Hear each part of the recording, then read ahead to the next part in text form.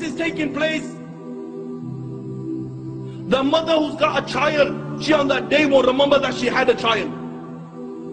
Why? Because the sound of the horn. The sound of the horn is so terrifying that you will see mankind will be in a drunken state, but in reality they won't be drunk. The hadith of Abu Huraira comes to mind. He said that Shaitan and his army will begin to run and they will begin to hide.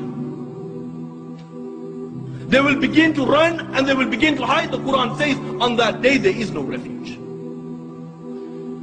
He will look above the people, and what will they see? They will see the sky will look like the black filth of oil. It will crack piece by piece. The earth beneath them, it will crack piece by piece. The oceans will be on fire on that day, and they will explode from their places. Allahu Akbar, picture this in your mind. That the oceans, they will be on fire and they will explode from their places. The stars will lose their shine and they will come crashing down. And there will be darkness everywhere.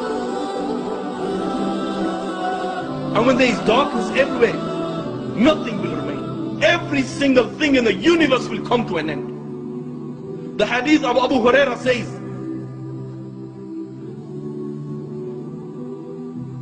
that the angel of death, it will say to Allah, Oh Allah, all those are in the heaven and all those are in the dunya, they have come to an end, except for those who you wish to remain alive, O Allah.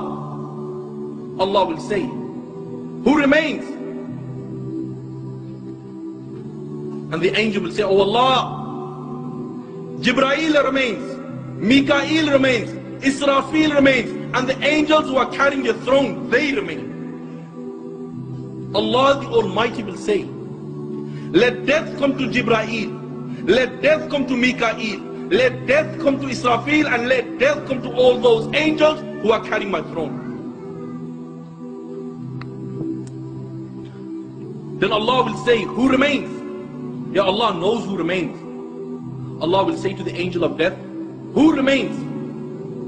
And the angel will say, Oh Allah, I remain, you remain, no one else remains.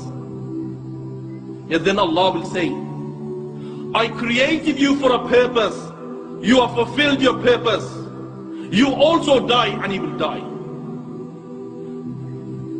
And then Allah the Almighty, He will roll up all the heavens in His hands. He will roll up all the worlds in His hands. And Allah will raise His voice and Allah will say, I am the Almighty Allah.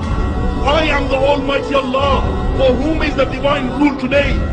For whom is the power today? For whom is the kingdom today? I am the King of all kings. Where are your dictators? Where are your oppressors? No one will answer. Allah Himself will answer. And Allah will say, power is for Allah. Might is for Allah. The one, the only, the irresistible.